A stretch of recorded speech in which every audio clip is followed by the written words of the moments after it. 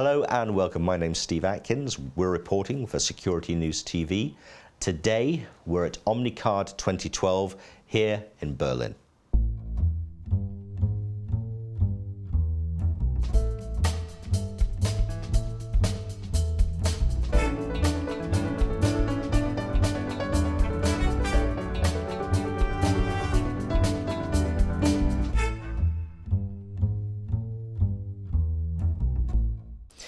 Security threats seem to be evolving very quickly these days, and governments throughout the world are starting to realize just how vulnerable their public infrastructure is to such kind of large-scale attacks.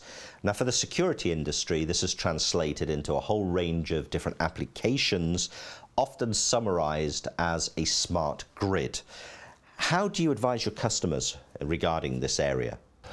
I think this is not a special G&D advice. I think it's a public and industrial charter to make sure that specifically applications in critical infrastructures of applications in society, like the power distribution and others, communication infrastructure, public transportation, that there is a need of awareness first of the increasing professionalism of attacks and the mounting threat that is coming with it, and the fact that there are solutions, technical solutions, that don't come for free.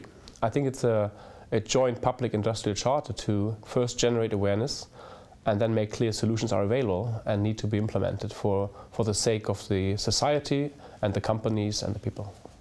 At the end of 2011, the Indian Unique Identification Bill was rejected. Now, throughout the industry, there was a lot of hopes that were pinned on this particular project, especially in terms of both public and private sector applications.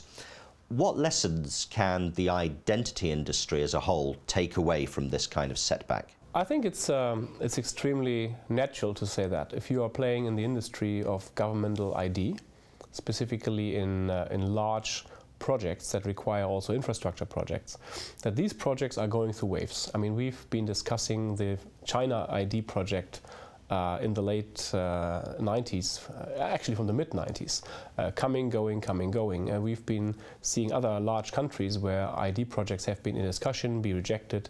So the fact that large invest in an ID project of that complexity can have questions and rejections and reoccurrence is something natural to the industry. So I wouldn't take specific learnings out of this one. I would just say this is part of the development of EID in the world. I think questions will be raised, questions will be answered. We will see a reoccurrence of the project. The industry is used to that.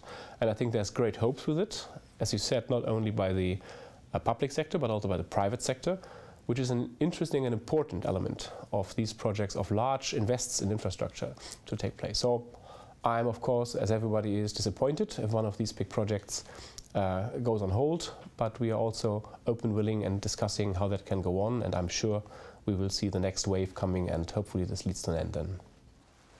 Latest innovations point towards more and more data being stored and secured without any kind of physical form factor such as a smart card.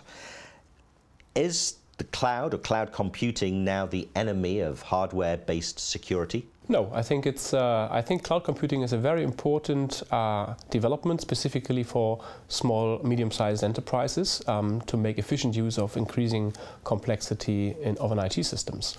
So I think it can drive IT demand, IT applications.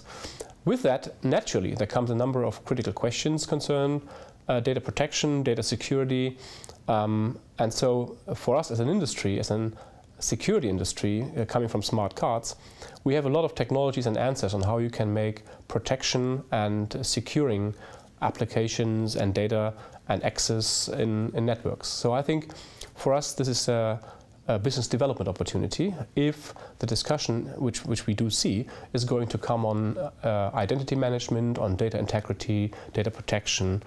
And so for me, this is not a threat, it's an opportunity for us. What would you say are the upcoming challenges for the ID security industry once all of these major developed countries have rolled out their electronic passports or their electronic ID card schemes? Well, I think in general, I would say it's always a question on interoperability. So if we find security schemes based on electronic ID in real virtual networks, so supporting your life, there will be the question of interoperability and of application space. So the question, what can you do with it, and how can your identity carried on a card, how can that be managed in a way that you can trust it on applications that you want?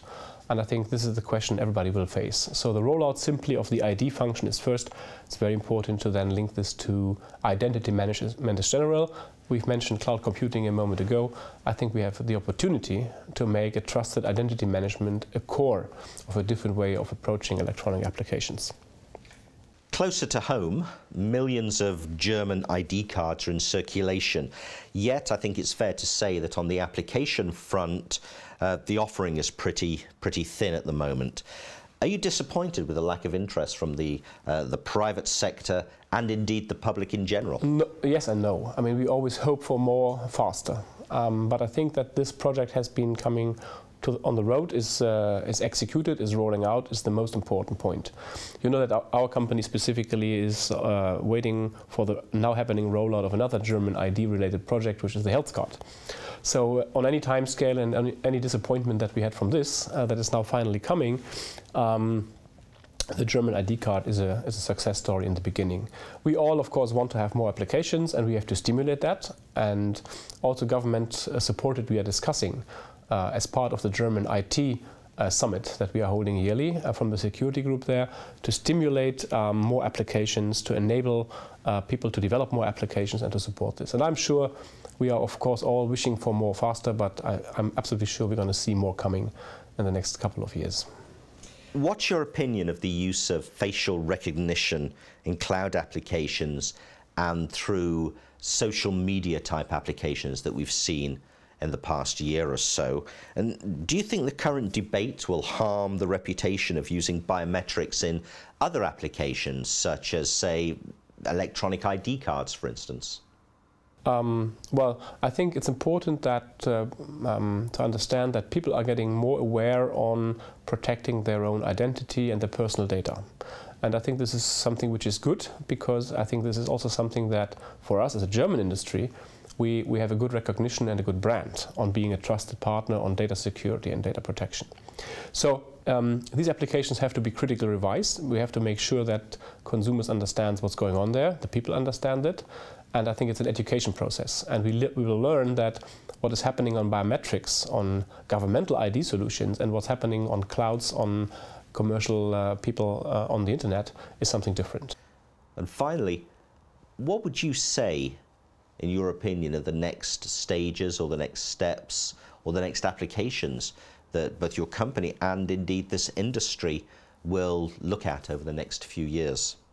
What is clear to us is that the demand on security and trust on mobile applications, so we call that going from applets to trustlets, for critical processes around yourself, around companies, is going to create a rising demand for our technology and trust that is required in these critical applications. And our company has been recognized as a technology leader and a trusted partner around the world for these things on cards, on banknotes, on others. And we are now seeing the move of being a trusted partner with the technology and the trust of Giesecke Devrient in the mobile world.